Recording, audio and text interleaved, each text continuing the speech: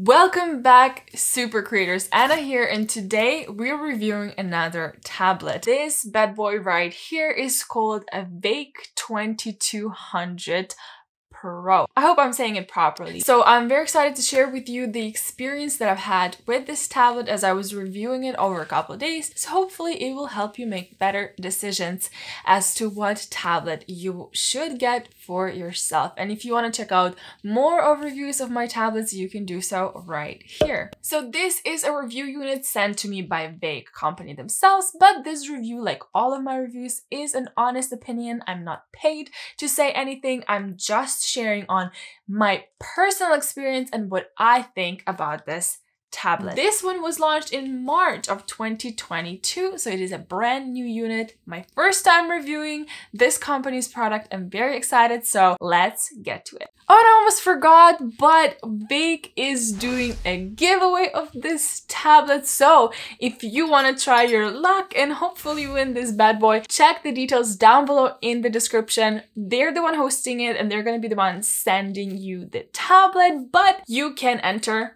Link in the description. All right, so let's open the box and see what's inside. And the box is gigantic. I mean, it is a pretty big tablet. It's called Studio VK2200 Pro, and it is 21.5 inches. It is 1920 by 1080p, which is a bit of a pity for this size, but it's still deliciously crafted. I really enjoy the design of this tablet.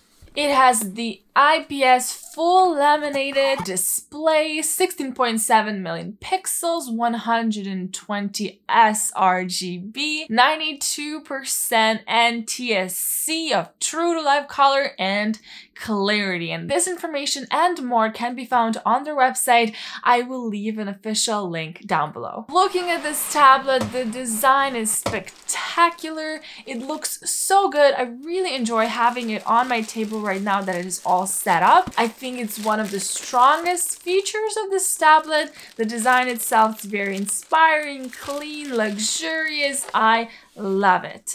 Other things, there could be improvements, but we will talk about it pretty soon. So another part that I absolutely love is that it features a stand, and that stand is sturdy.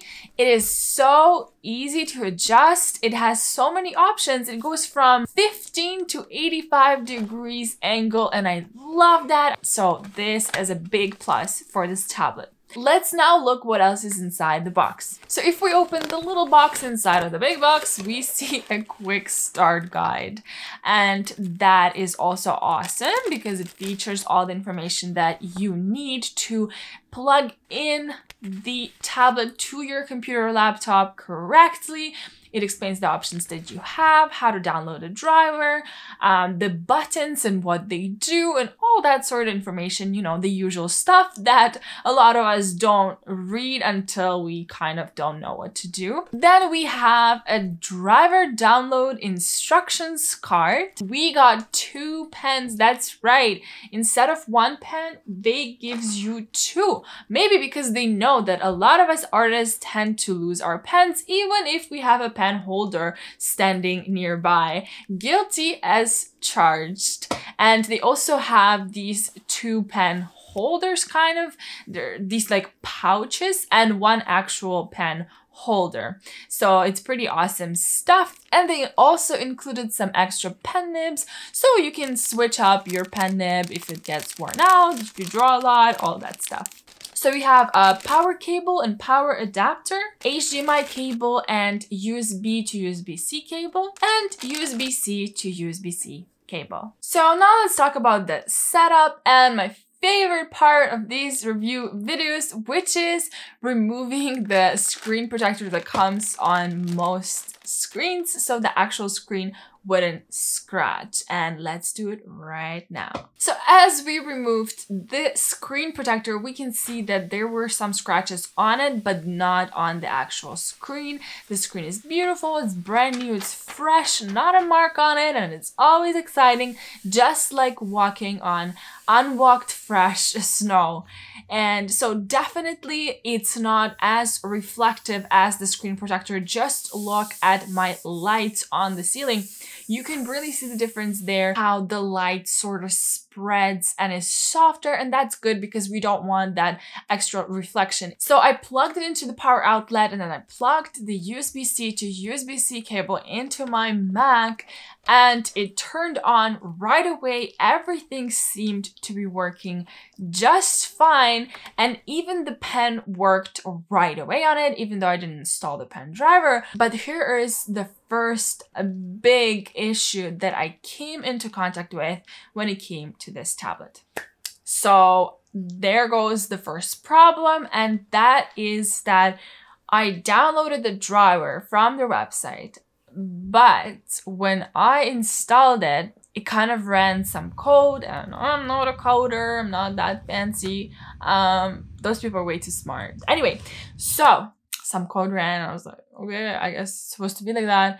And there was no program opened, you know? So there was like no way for me to adjust any settings. I couldn't find it. I was so confused. Anyway, so I emailed them and I asked them, like, what's up? You know, let me know. Is this supposed to be like this? What's happening? You know, I told them that I have Mac, and apparently if you are a Mac M1 user, there's like a whole freaking tutorial on how to install the driver itself. They sent me a link to it. So if you are a Mac M1 user, I will leave a link in the description below. There's like steps that you have to follow in order to actually open the driver. I feel like I just got the tablet, I want to plug it in, I want to install the driver, adjust the settings as quickly as possible because it's like such a tedious and silly part. And then I just want to get to drawing because that is the fun part. That is why I got this tablet, you know? But I did get it to work. However, I tried adjusting what the keys, the shortcut keys do, and there was no luck. I adjusted it, it shows that it's adjusted, but when I was pressing on the keys, it still did the same thing as the default settings. So driver for Mac, not good. And I keep saying for Mac because, so I have this old Mac laptop, but it has Windows installed on it. So I took it out of like wherever I was hiding because I'm not using it anymore. And so I plugged in the HDMI cable, USB-C to USB cable, and voila, it worked right away. There was an actual app, the actual software that I could open. The adjustments that I did actually worked. Like everything worked, and I calibrated it. Calibration worked. It was so good, so fast. So if you have Windows, you will have no problem. I honestly believe it because even with my old as hell laptop, I had zero issues. And at first you could see some parallax between the screen and the pen, but after calibration, it was actually pretty darn good. So everything works if you're a Windows user. If you're a Mac M1 users, good luck to ya. Now that we're done with the silly driver part, you know, I hate that part from all of my videos. It is the most annoying to set everything up, but anyway, it has to be done. Let's talk about testing. And there are good and bad sides here as well.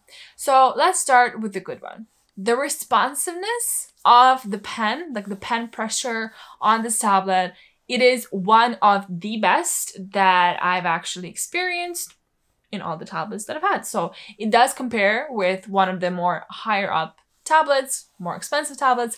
So the responsiveness of this is very good. And what I mean by that is when I press very, very gentle and very lightly, you could barely see the paint strokes on the tablet, and the harder I pressed, the more paint you could see on the tablet. So that's kind of what I mean. And I was very impressed by how responsive it was to my movements. I've tested it quite a lot. I did a few strokes and it was very lovely. And now onto the less positive side, which is jitter. I always test it by drawing lines quickly and then slowly. And you can see when you draw lines quickly, there is no jitter, which is the usual thing. But when you draw lines slowly, there's usually some. incoherences, and they're not like because my hand was shaking. Obviously there's some wiggly lines, whatever, but they're very consistent. So that's how you can tell that it's because of either the driver or something, I'm not sure. But anyway, so I tested it with my hand, I saw the jitters, then I tested it with 2 different rulers, it was still there, so that kind of sucks. And I have to say though, when I was painting, I didn't notice any of that, but also I do a normal to fast speed paint strokes. I never really have to draw slow, precise strokes because of the style of my work. So if you are a line artist, you will notice it. If you do slow lines, you'll probably notice it. But for painting and stuff like I do, if I didn't do the test, I would never be able to tell that that is there. So again, it goes back to personal preference. What kind of work do you do? Do you tend to draw very slowly? Because if so, you might have some problems. But if you draw to normal, to medium, to high speed, then you probably won't ever notice it. And also the good part is that when I was drawing very quick strokes, there was no lagging. It just kept following my hand, my movements, and that is great because that means there's still some hope for this tablet. Now finally onto the drawing, my favorite part of these reviews, because I get to draw, and usually for these reviews I just draw whatever I want, and this was no exception. It was such a fun experience to paint this pink-haired lady that you've been seeing throughout the whole video. She is my persona for the evening that I was painting. I really felt like I wanted to be left alone that day. I wasn't in too nice of a mood, but I was having loads of fun with this drawing. So in general, it was very fun to work with this tablet, to draw on it. It was very enjoyable, and as I said, the responsiveness is great. There's no lagging. The only thing was that as you come closer to the edges, you can see the parallax, which is a little bit annoying, but otherwise, like since you're painting mostly in the middle, which is what I do, you don't really notice it throughout the process, but when you like move to create a new layer or something, that a little confuses you a little bit for a second, but it's something you can get used to, no problem, or you can calibrate if you have Windows and then that problem's gone again. If we talk about the actual specs of this tablet a little bit, so the screen is, like I already mentioned, 1920 by 1080, and it's kind of a pity because it's such a big and beautiful screen. It is so well done. It is such a nice design, and if you really look closer, you will notice some pixelation. It's not a big problem if you've never worked with like a 2K screen or 4K screen, because it is still incredible. It is very, very good quality. The screen itself, I enjoy a lot. It's the fact that it is a big size and is only 1920 by 1080, and being a spoiled girl like I am, I would really appreciate the 2K, but it's okay. You know, you don't really notice it anyway. Your eyes get used to it. But if you look from the tablet to your laptop back to the tablet, and you have like a laptop that is a good quality, or your computer screen that's a good quality, it is a bit noticeable, but it's not a big deal. And then, as I said previously, it's 21.5 inches and it's fully laminated display. Also, one of my favorite features was the 2 quick dials, because I actually did use them and I enjoy them a lot. One of them I used for zooming in and out, and the other one for changing the brush size of my brushes. And it does make the process faster and smoother. So I really do enjoy the quick dials. I wish every single tablet had them. And if I was buying a custom tablet that was made specifically for me, it would just have 2 dials and maybe like 2 buttons, and that's it, because that's all I would be using. But the dials are so cool.